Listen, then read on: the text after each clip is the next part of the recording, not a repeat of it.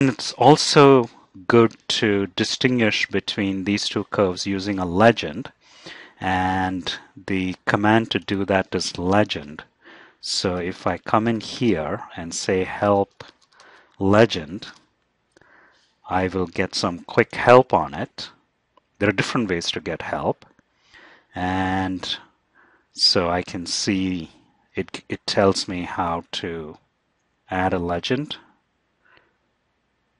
So it's just string 1, string 2, string 3, and so on. So in this case, we need 2 strings, one for the first curve and the other for the second curve.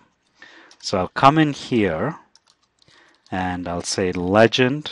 So the first string is, I'll call it Euler's method without apostrophe s for now. I'll show you a trick to include the apostrophe s, and then I'll call the second curve analytical sol, and F5 to run it. And so you see it added the legend, and if I maximize it, I see that I may want to replace relocate where the legend is. I might also want to play with the axis settings. And you can control the location of the legend if you look at the help.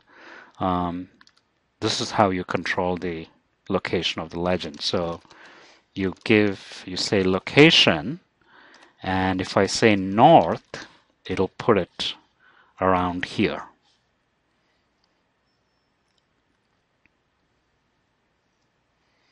Okay, you see that changed the location of the legend and centered it a little bit more.